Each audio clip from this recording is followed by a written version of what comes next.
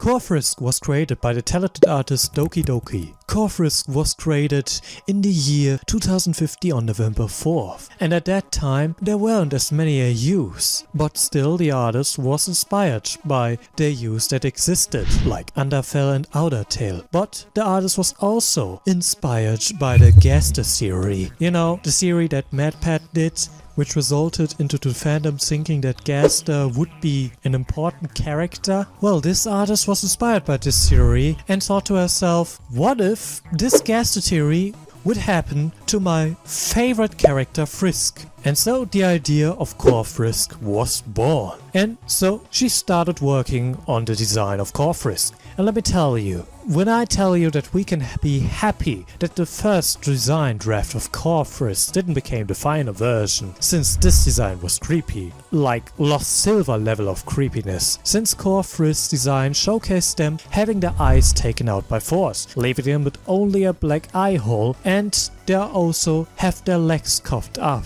and a wound on their stomach. And the only way for them to actually move would be to levitate around. But on November 4, 2015, the first COREFrisk post was posted and the final design was showcased, as well as the main idea of COREFrisk, which was a Frisk who fell down into the core, where they shattered through time and space. And since Frisk's body is not made of magic, but has instead such a powerful soul that was full of determination and could time travel, they were able to survive this fall into the core, which was definitely not plotted by Sans the skeleton. Speaking of skeletons, Frisk was also able to meet Gaster and could impress Gaster with their newfound power. Since Frisk was way powerful than any other monster at that time, they became, with this unfortunate accident, omnipresent, meaning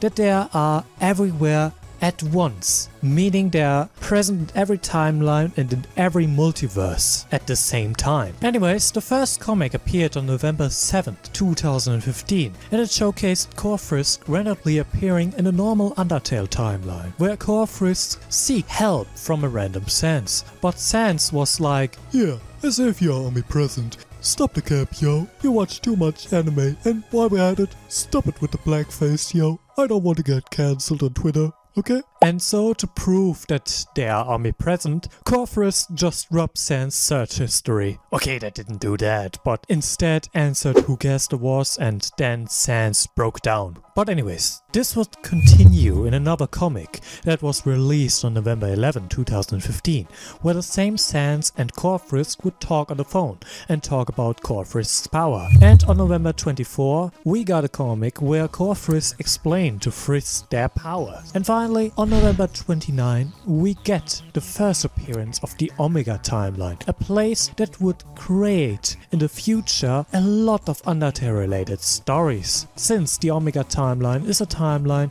that works like a meeting room for all other timelines. But no one except COREFrisk knows how to get in there. The Omega timeline is also a safe haven for Undertale related AUs that survived a genocide run or other unpleasant runs. So it isn't unusual when, let's say, a Kara enters the Omega timeline that they get jumped by many Sanses. Where also Kara determines that COREFrisk is extremely lonely. But to know why COREFrisk is so lonely, what's her origin, and if COREFrisk is able to beat Arrow Sans and other OP Sanses would be answered in another video. So if you like this AU or this version of Frisk, please like this video and check out the original post. Link to this post is down in the description and in the pinned comment, so check it out. Anyways, that was it. Please check out my video about Ink or Arrow Sans